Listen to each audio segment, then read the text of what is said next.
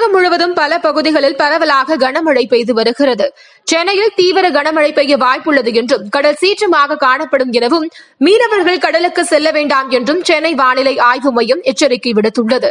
ராமநாதபுரத்தில் 24 மணி நேரமாக பெய்து வரும் கனமழை தொடர்ந்து நீடிக்கும் என்றும் இந்த பருவமழையால் ராமநாதபுரம் அதிகம் பாதிக்க வாய்ப்புள்ளது என்றும் கூறப்படுகிறது.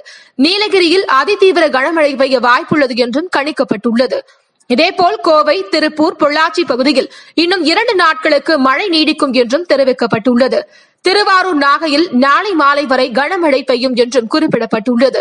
தமிழகத்தில் அடுத்த 3 நாட்களுக்கு கனமழை பெய்யும் என்றும் டெல்டா மாவட்டங்களில் அதிக மழை பெய்யும் எனவும் மண்டல வானிலை ஆய்வு மையம் தெரிவித்துள்ளது.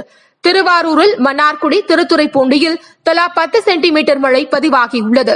நீடாமங்கலம் மற்றும் முத்துப்பேட்டையில் தலா 9 சென்டிமீட்டர் மழை பெய்தது. பாண்டவையாறு தலைப்பில் 8 சென்டிமீட்டர் மழை பதிவாகியுள்ளது. கடலூரில் விருத்தாச்சலம் வடலூர் சாலையில் பெரும் வெள்ளப்பெருக்கு ஏற்பட்டிருக்கிறது.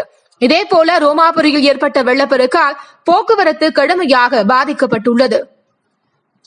மதுரையில் மேலூர், திருவாதவூர், ஒத்தக்கடை, சிட்டம்பட்டி, கீழவளவு, கொட்டாம்பட்டி உள்ளிட்ட பகுதிகளில் தொடர்ந்து மழை பெய்து வருகிறது. தொடர் மழையால் பல பகுதிகளில் வெள்ளம் ஏற்பட்டுள்ளது. இந்த வெள்ளப்பெருக்கால் போக்குவரத்து கடுமையாக பாதிக்கப்பட்டுள்ளது.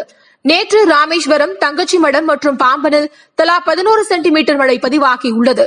இதேபோல திருவண்ணாமலையில் வந்தவாசி, நெற்குணம், தெள்ளார், தேசூர், சாலவேடு பகுதிகளில் மழை பெய்துள்ளது.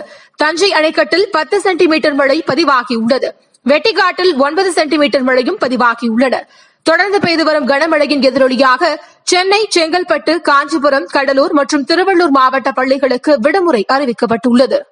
மேலும் பல செய்திகளை துரிதமாக அறிந்து கொள்ள www.quicklinenews.in என்ற இணையதளத்தில் தவறாமல் இணைந்திருங்கள்.